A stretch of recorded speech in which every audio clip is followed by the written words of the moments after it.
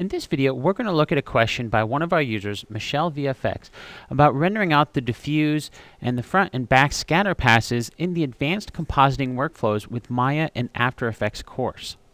So this is a scene from the project files for the Advanced Compositing Workflows with Maya and After Effects.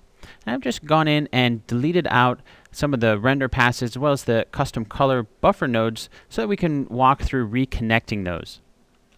Okay, so let's go ahead and set up our render passes. I'm just going to make a note that I am setting these up on the color pass render layer.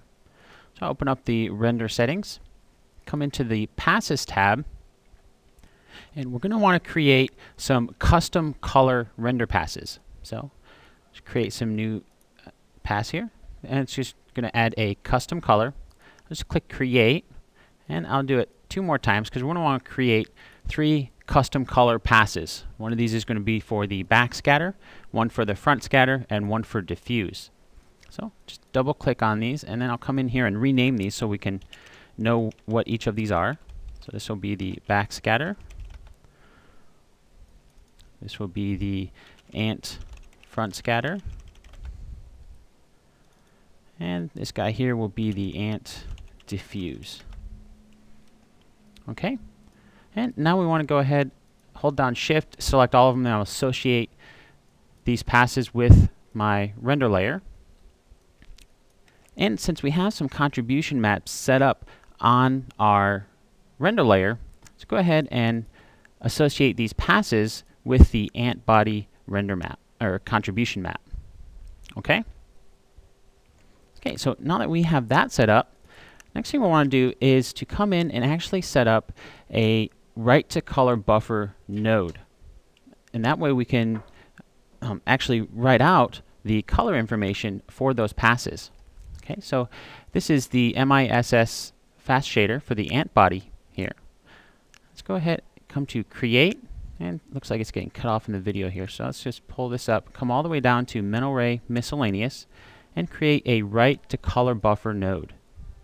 Okay, now that I have that created, I can actually come in and I'll just duplicate this a couple times because we're going to need one for each of our render passes. Okay, so for this guy, I'll double click on it, open it up, and we'll rename these so we know which one is which. This will be our front scatter. This one can be our back scatter. And this one here can be our diffuse.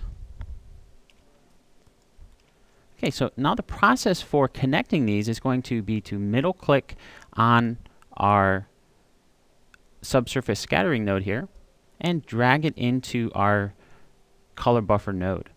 I'm going to come down and choose other, and that will open up our connection editor. And now since we're working with the front scatters, we can see here on the right hand side, I'm going to scroll down till I see the front result and connect that to the color input. Okay, and do the same thing for our back scatter. Now just middle click and drag it onto our back scatter color buffer node. Scroll down, and this time we're looking for the back result and connect that to the color.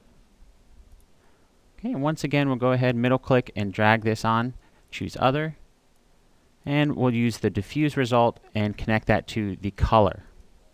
Okay, and now in our write to color buffer mode, we can see we have our custom color pass. So let's go ahead and choose, this is the front scatter, so this will be the ant front scatter. For the back scatter, we'll choose the ant back scatter. And for diffuse, we'll come in and choose the ant diffuse. Okay, now before we actually render this out, there's one more thing I'd like to check. And that's back in the render settings, just want to come in and make sure that the quality, under the quality tab, come down to the frame buffer, make sure we're rendering out as a 32-bit image. And also I'll come into the comment tab, make sure that our image format is something that can actually support a 32-bit image. So let's change this to, say, an HDR image. Okay, so now we're ready to go ahead and batch render this out. So I'll go ahead and do that and pause the video while it renders. Alright, let's hop into Explorer now and into the images folder. Let's take a look at the renders that we got back. Now, since they are HDRs, we're just going to go ahead and open up Photoshop so we can view these. Here's our backscatter image. our ant diffuse,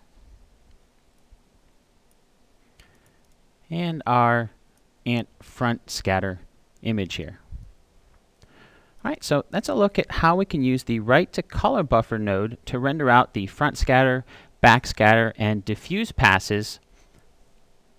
Now, if you want to take this further, I'd recommend checking out the full Advanced Compositing Workflows with Maya and After Effects course, as that'll walk you through how you can set up some of the other render passes, as well as taking all the passes and compositing them together in After Effects.